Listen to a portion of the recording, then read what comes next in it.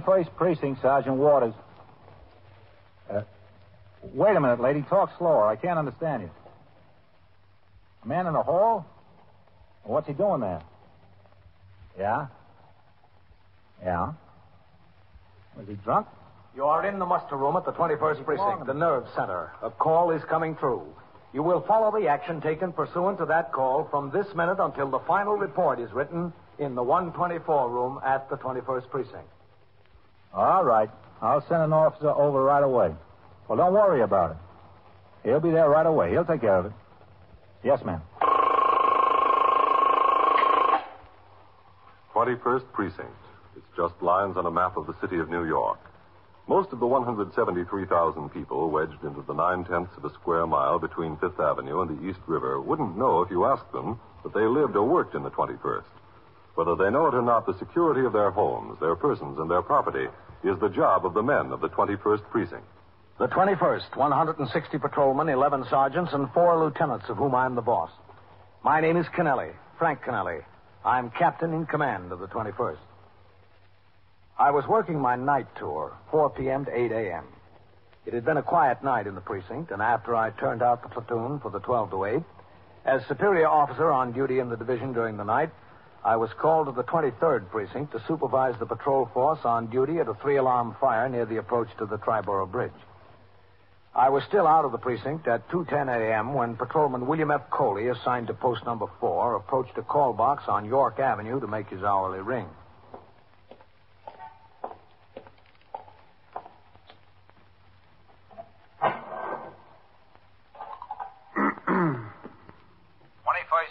Sergeant Waters. Patrolman Coley, box 31. Hold on a second, Coley. I've got something for you. Yes, sir. Listen. Walk around to 341 there. Yeah. A party named Healer's called in. There's a drunk sleeping in the hallway. Okay, Sergeant. When you get it cleaned up, ring in again. He'll take your meal. Yes, sir.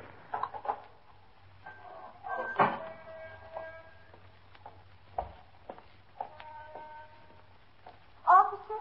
Yes? I hate to bother you, but I'm a little confused. Which way is the subway station? The Lexington Avenue subway?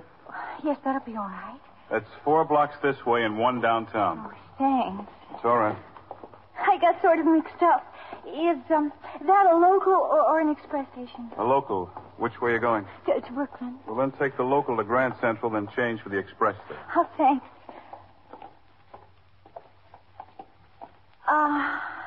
Yes? Do you smoke? Yes, ma'am, but not on the job. Look, officer. What? There's just 1 or 2 cigarettes smoked out of this package. I'd like to sell it to you for a nickel. Madam, I Please. I've got 10 cents. I need 15 to ride the subway. Oh. Please take what's in the pack of cigarettes and give me a nickel. It's a bargain. It's really a bargain. Look, I don't want your cigarettes, lady. You can see I'm dressed all right. I'm not a tramp. Yeah, I can see that. That's right. It's really a long, sad story. I'd rather not go into it if you don't mind. You don't have to. You want to borrow a nickel? I want to sell you my cigarettes. That's not necessary. Here. You, sure you have the dime? That's all I've got. Here you are. And here are your cigarettes. Oh, forget it. I can afford to be that generous. Where can I send it to you? Forget it. It's nothing. Oh, look, I certainly appreciate it. You don't know how much I appreciate it. It's all right. I know how you feel. I don't know what to say.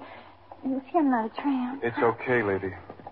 Oh, I've got a job in this building. Now, you just walk over to Lexington Avenue in downtown 1 block. Well, thanks a lot. It's okay. I certainly appreciate it, really. Yeah.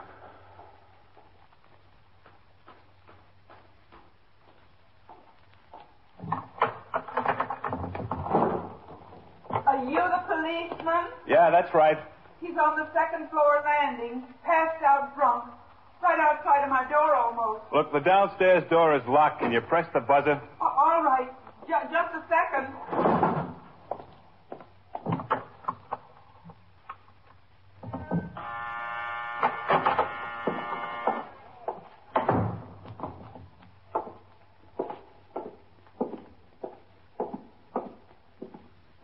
Up here on the 2nd floor. Okay. He's still here. He's still passed out. All right, I'm coming. Oh, to get in here, I don't know. Well, don't worry about it. I'll take care of him. An old man like that will lose all his self-respect. Hey, Pop. Pop, come on, wake up. What's the matter? Come on, Pop, sit up. You ought to be ashamed of yourself. Ashamed of yourself. That's it, Pop. That's it.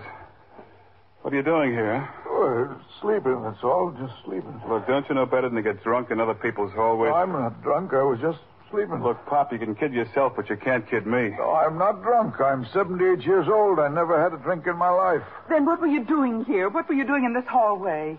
I was sleeping. Can you stand up? Of course I can stand up, but... The idea. Coming into a hallway and sleeping. Well, I wanted to sleep someplace. Don't you have a home? No, not anymore. You live someplace, Pop. Where?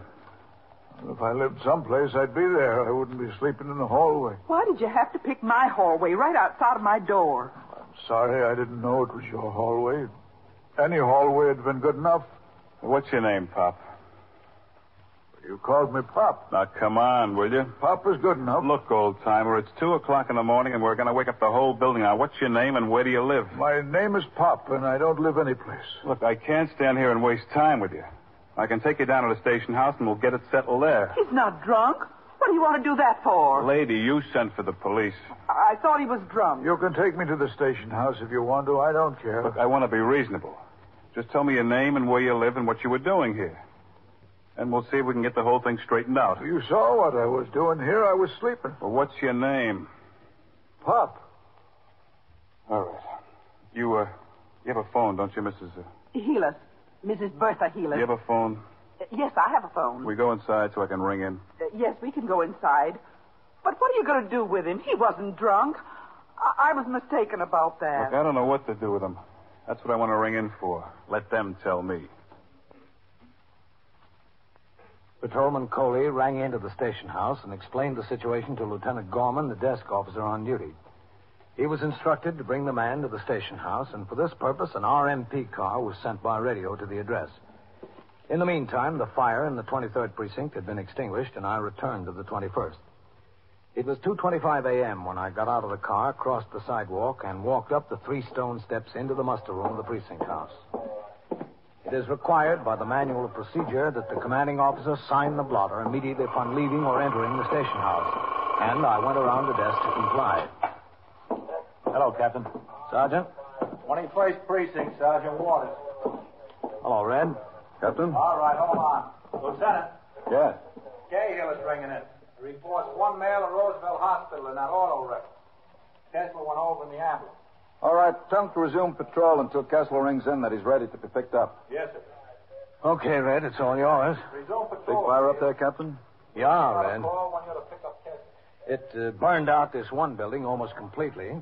Ran about 30 families out on the street. Lucky it's a warm night. Yeah. And we had to reroute bridge traffic. Nobody hurt, was there? No, the alarm was turned in fast. Come on, Pop. Right up to the desk. Where do you want me? Right here is all right. Here he is, Lieutenant. Hello, Captain. Coley? You still won't tell you his name, Coley? No, sir. Will you tell me, Pop? Well, if I wouldn't tell him, why should I tell you? What's this all about, Coley? Well, he was sleeping in the hallway, Captain. The lady who called in thought he was drunk. All right. I wasn't drunk. I never had a drink in my life.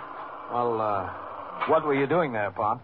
Sleeping. Now, look, Pop, we don't want to put you in jail. Let's get it straightened out. What's your name?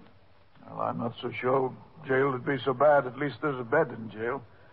The floor in that hall is kind of hard. What about your family? What about them? Where are they? Can we get in touch with them? I'd rather go to jail. Well, it wouldn't be any problem. Sleeping in a hallway, that's disorderly conduct. Maybe you call it disorderly conduct. I was just sleeping because I was tired. How old are you? 78. I was 78 in March. Don't you have any money? Well, I've got $3, $4. Look, don't you want to tell us your name? No. I thought I made that clear. Well, how can we help you out? I don't know that you're trying to help me. If you are trying, I don't know that I want your help. We are trying to help you. Maybe so, but I'm still not going to tell you my name. All right, Coley. Let's see what's in his pockets. Put your hands up on the rail, Pop. Suppose I don't want to let you search me. Oh, look, it's the law, Pop. We're required to search all prisoners. Well, if it's the law, I don't want to go against that. Oh, Lieutenant. Yeah. Make it, sure. I think I saw an alarm yesterday. A missing persons report on a 78-year-old man. Did you? I think so. Go on, go see if you can locate it. Yes, sir. Right away, Captain. $3.88. Gee, I was pretty close about the money. I said between $3 and $4. A pipe, some tobacco. You're not going to take that pipe away from me. I've had that 16 years. You'll get it back, Pop. One key, a door key. You can throw that away. I don't know why I'm carrying it around. Well, that's all. No identification, Coley? Not a thing, sir. Look inside his suit coat pocket, see if there's a label. Yes, sir. You won't find the thing now. There's no use looking. No label, Captain. Nothing here. I think I found the alarm, Captain. Now, come on, Pop. We don't want to waste any more time. Description fits. We should be out catching robbers. I better get that. Excuse me, Captain. Yeah? Put me in jail if you want to. Pop, is your name John W. Lowfield? 21st Precinct, Sergeant Waters. Is it? We have a missing persons alarm for a John W. Lowfield, age 78 years old, put out yesterday morning by his daughter, Mrs. Elizabeth Heppel, 42 West 79th Street. She says he's missing from home and describes him as 5 feet 8 inches tall, 145 pounds, medium build, gray, almost white hair, glasses, wearing a brown suit, gray sweater. Well, this suit's brown, isn't it? And the sweater's gray. Are you John W. Lowfield? The description says he has a 2-inch cut scar in the palm of his right hand. Let's see your right hand, Pop. He's got it, Captain. I'm not going back there now. There's no use you calling her. I'm not going back there. I'm just not. Why not? They don't want me. She's your daughter, isn't she? That doesn't make her want me. She got word that you were missing. What did you do? Run away? No, I didn't run. I'm too old to run. I just walked. You are listening to 21st Precinct, a factual account of the way police work in the world's largest city. If you were to sit down and list some of the rights and freedoms that you have, you'd probably list the big things like, freedom of speech, freedom of the press, freedom of religion, and others. Well, those are mighty important. But what about the little things? Things you don't think about much because you pretty well accept them as a matter of course, like choosing the business or profession you want to go into. You know, in some countries, you work at the job assigned to you with no free choice at all.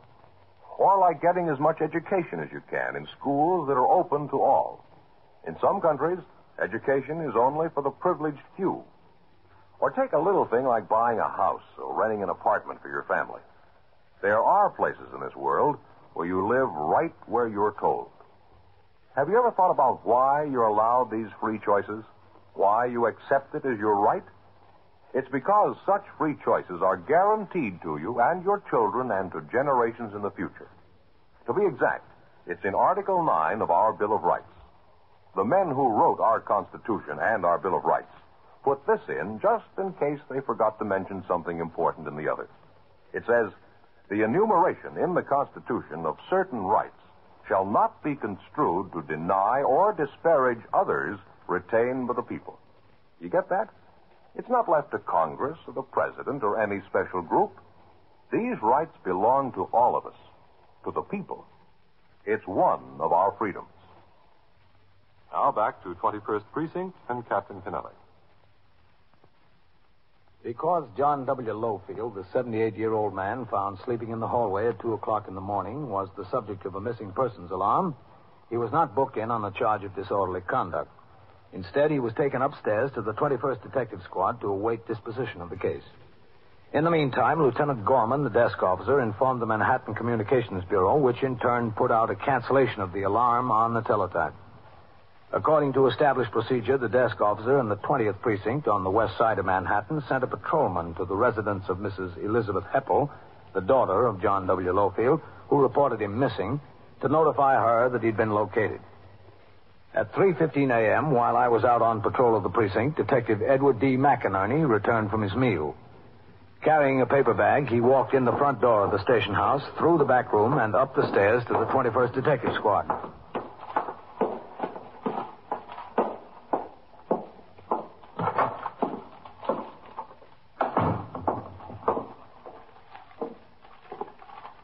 Here you are, Pop. Bought you container of coffee. And a Danish. Oh, thanks. Thanks a lot. I didn't know how much sugar you wanted, so I brought 3 lumps. No, I don't use any sugar. Now, how much do I owe you? Oh, you don't owe me a thing. No, you're not supposed to buy food for me now. Forget it. No, how much is it? Forget it, Pop. I've got money. Save it for your old age. Well, thanks. Thanks a lot.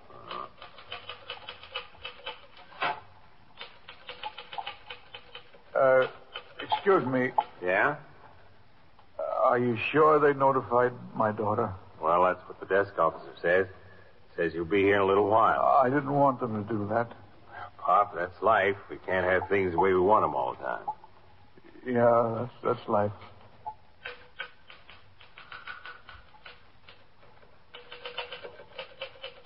Is that about me? What? Is what you're writing there about me?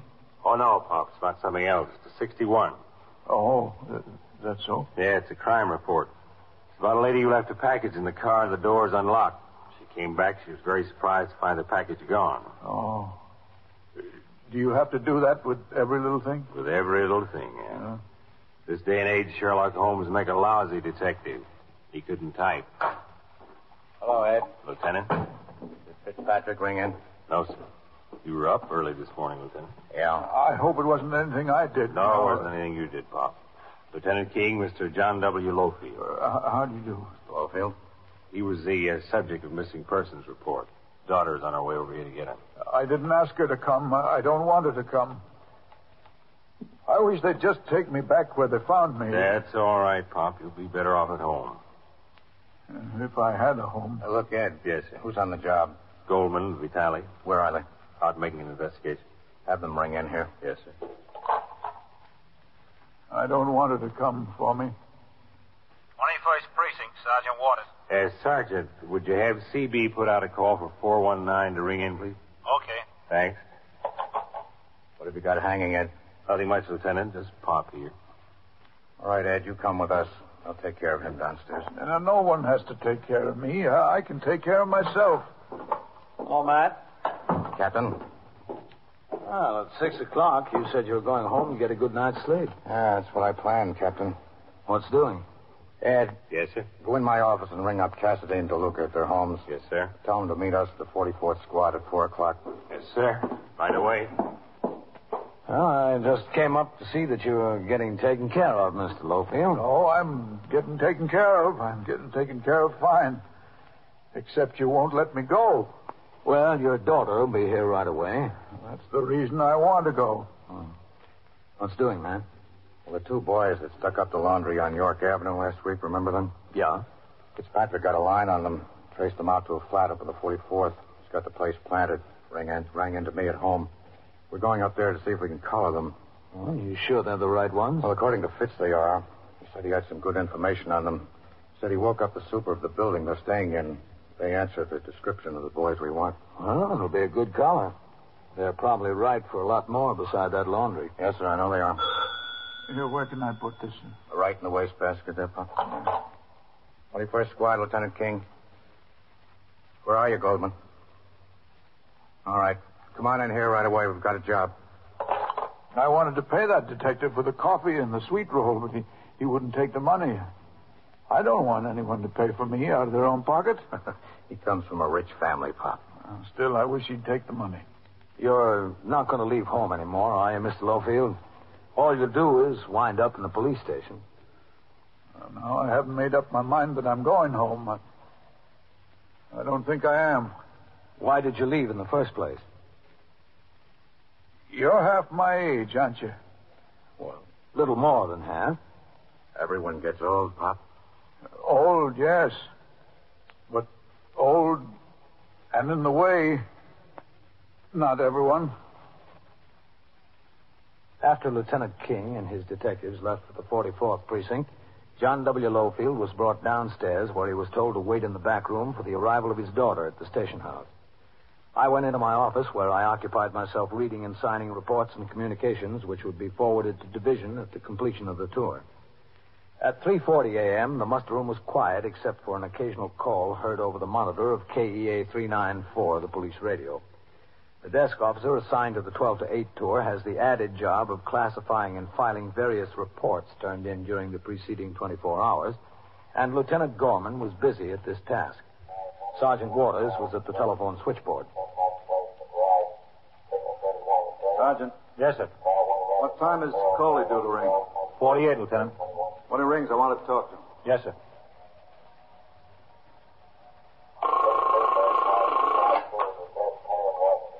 "21st Precinct, Sergeant Waters." Well, there's nobody up in the detectives, sir. They're all out on a job. Yes, sir. Yes, sir. Yeah? Well, hold on a second. I'll give you the 124 man. Maybe he can help you. Sergeant Waters, Fallon. A lieutenant from the Manhattan West Homicide Squad is ringing in for some information about an armed robbery we had in the 21st last week. Well, the detectives are all out. See if you can help them. Okay, hold on. Go ahead. Sergeant. Yes, sir. Give me a line on there, would you, please? Yes, sir.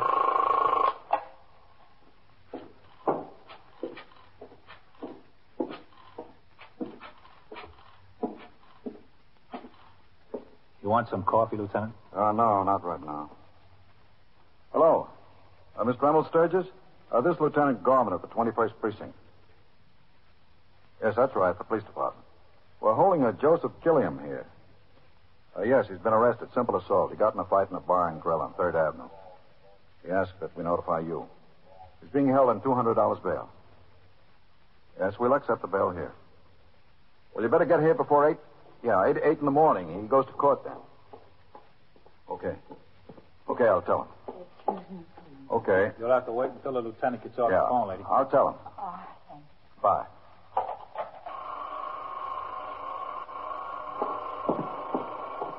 All right. You can talk to him now. Thanks. Yes, ma'am. I'm Miss Elizabeth Heffel. Oh, yes. I was notified my father was here. Oh, yes, ma'am. He's here. Where? Well, he's in the back room, but the captain wants to talk to you first. Is anything the matter? No, he just wants to talk to you. Cross the room and in that door. All right, thank you. Just knock on the door. Thank you. Yes, come in. Oh, come in, please. Thank you. That's all right. Just leave it open. I'm Miss Heffel. Oh, yes. Won't you sit down? Where's my father? He's in the back. We've been worried. We've been worried to death. He left the house yesterday morning before breakfast. We didn't know what happened to him. We didn't hear from him all day. We thought he was sick or hurt in an accident or something. He's 78 years old, you know. Yes, I know. We found him sleeping in a hallway. In a hallway? That's right. It doesn't sound like my father. It is. I don't understand him. He doesn't want to go back. He doesn't? No. Well, he has to come back. There's no place else for him to go. Why did he leave? You know? He's been living with us 8 years since my mother died. He's never done this before, never. Well, he must have had a pretty good reason. Especially if he doesn't want to go back. I don't understand him. Do you want him back? Well, yes, of course we want him back. Of course we do. Where else is he going to go? After all, he's my father. Why did he leave? It was my fault, I guess. My fault, my husband. Yes? We had an argument the other night. About him? No, not the way it started anyway. It was about something I served for dinner, meatloaf. My husband doesn't like meatloaf, not the way I fixed it. Well, he got started on the meatloaf right at the dinner table. Was your father there? We were all eating together, my husband, myself, my father, and my 2 sons. One thing led to another, and Harry and I... Harry, that's my husband, we started screaming at each other. He said he pays the bills, all he gets is meatloaf, that he doesn't even like. And The first thing you know, we were screaming back and forth about my father, and he was sitting right there. Guess we didn't even realize it. Harry says he's been living with us all these years, and we've been supporting him, and my sister does nothing about it. You know how those things lead one to the other. Yes, I know. Harry really likes my father. They get along swell. They play chess. They watch the ball games together. They really get along swell. Sure, he didn't mean anything. It must have sounded like he meant something. Guess it did. Guess it sounded like I meant something, too. I said I'd been trying to get my sister to take him for a while. Got so we didn't even realize he was sitting there listening. I guess it just got beyond control. We were both sorry right away. We said so. We told him. He said, that's all right. He went in his room. We thought everything was okay. Except when we woke up in the morning, he was gone. I see. Well, he'd never done that before. Like I said, we didn't know what to do, so I waited a couple of hours until after lunch. He didn't show up then. I knew he didn't take any of his clothes except what he wore. I started to get worried. Called Harry at his office, and he told me to call the police, and that's what I did. You're sure you want him to come home? Of course I'm sure. He's my father. He seems determined not to go. Well, where is he? Can I talk to him? Yes? Oh, we'll have to go in the back. I don't know where he'd go if he doesn't come home. He has no place to go. My sister's out in Ohio. He's got no money. No money at all except what we give him. I don't know how I can explain to him what happened. You understand, don't you, Captain? Yes, I understand. In back, Lieutenant. Yes, sir. If he slept in a hallway tonight, he must have slept in another one last night. He must have, yes. Right in here.